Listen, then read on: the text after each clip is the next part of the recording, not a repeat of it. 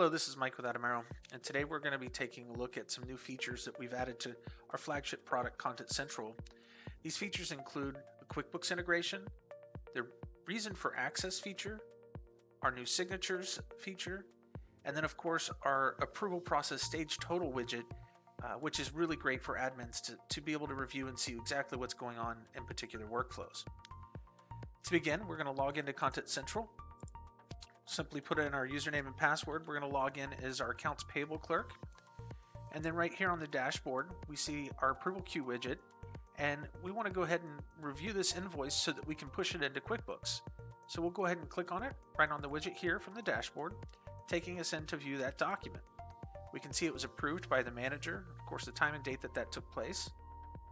We may want to review supporting documents by clicking on the Packet tab and seeing along with this invoice comes a purchase order and a packing list. After reviewing that, we may also want to review any GL coding or account codes that have been applied to the line items in this document.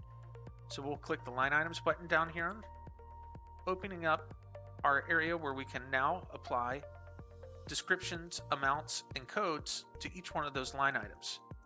Simply click the plus sign over here on the left to add an additional one.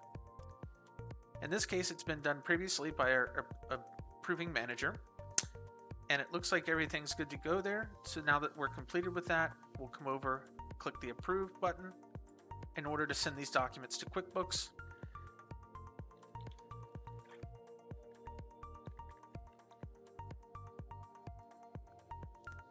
What we'll do now is we'll pull up QuickBooks. We'll see currently there's no bills in here to be paid or invoices. But if we refresh, we'll now see that transaction has appeared as Content Central has used the integration to push all the information known about that document right into QuickBooks for us. We can click to view the record to see each of those line items, the total amount, the vendor information, PO number, and invoice number have all been pushed over automatically for us. So now they can easily pay that invoice without doing any data entry. The next thing that we're going to take a look at is the reason for access feature. So let's come back to Content Central. I'm going to log out of our accounts payable clerk, and I'm going to log in as my demo user here. And I've got a folder here on my dashboard, a folder widget that I can click on to go review Josh Power's documents. And let's say what I'm doing is reviewing some existing documents for this client so that we can do some additional work for them. So I want to review this note, and when I click on it, it's going to require me provide a reason for access. Reviewing for potential additional loan.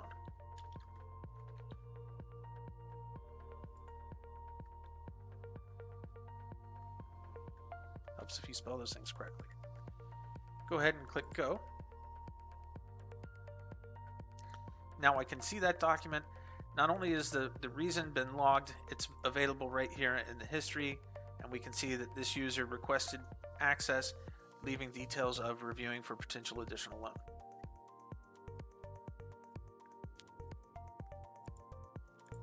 The next thing we're going to take a look at is the signatures feature. In order to do that, I'm going to come back up to my dashboard. And the first example we'll see here is that we're going to send a document external. Before I do that, I want to mention an additional feature that we didn't have listed, but because it's maybe a little bit older, but it's definitely a part of version 7.5, which is the ability to view other document formats than just PDF. You'll see here we have Word documents and Excel, DWGs, emails. All of those are now viewable in Content Central without any additional software. The really nice part about that is, sure, you can view the document, but if you did need to check it out to make changes, we keep it in its native format, allowing you to check this document, which happens to be a Word document, back out into Word. Okay, back to the signatures. Let's go over to this contract here, and let's send this document to receive a signature. Now you'll note it's 3 pages. Got a signature block at the end.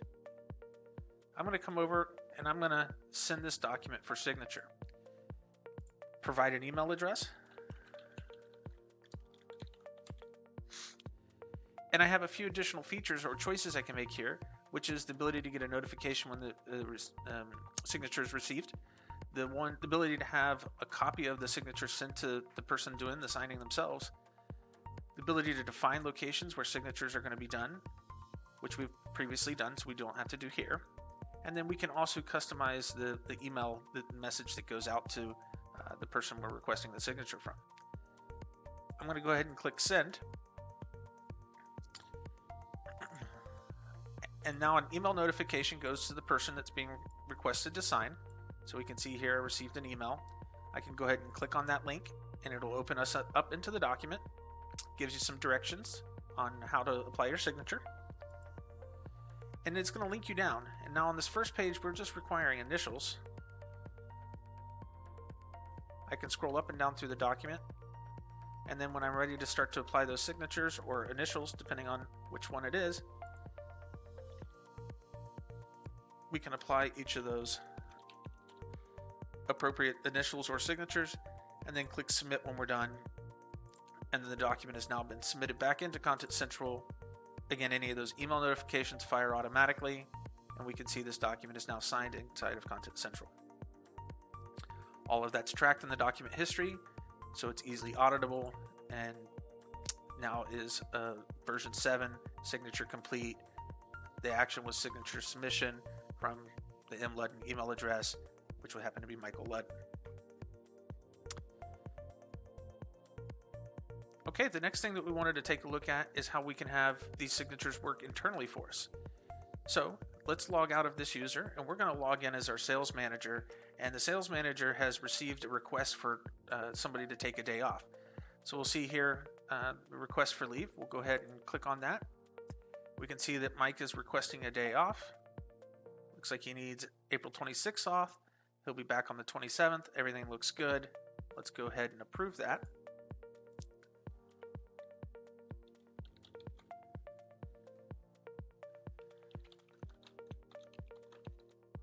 And then when we click the approve button, our signature automatically gets applied. If we come and take a look at that document now,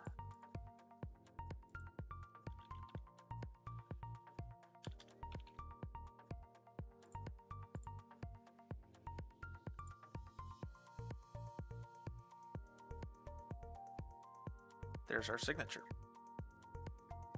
They can customize what their signature would be. Of course, in this case, I've got first name and then the last initial, but it could be the full name or whatever their preference happens to be. All right, now that we've taken a look at the signatures, the last thing we want to talk about is our approval process stage total feature or widget. So to take a look at that, I'm going to log out of this user and I'm going to log in as our admin user.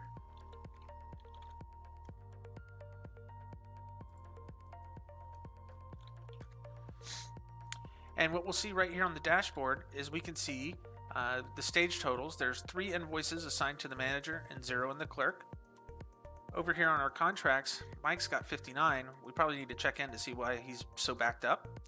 We've got 1 in our demo user and 10 in the admin, which happens to be myself, so maybe I need to review those before touching base with Mike. We also have some approaching deadlines for contracts as well. It looks like we've got our account manager who's got 14 contracts they're currently reviewing, and 1 that's been submitted onto my demo user for review as well. All right, if you'd like to see any more about these features or something I haven't mentioned here in this recording today, feel free to touch base with us and learn more about what we offer with Content Central.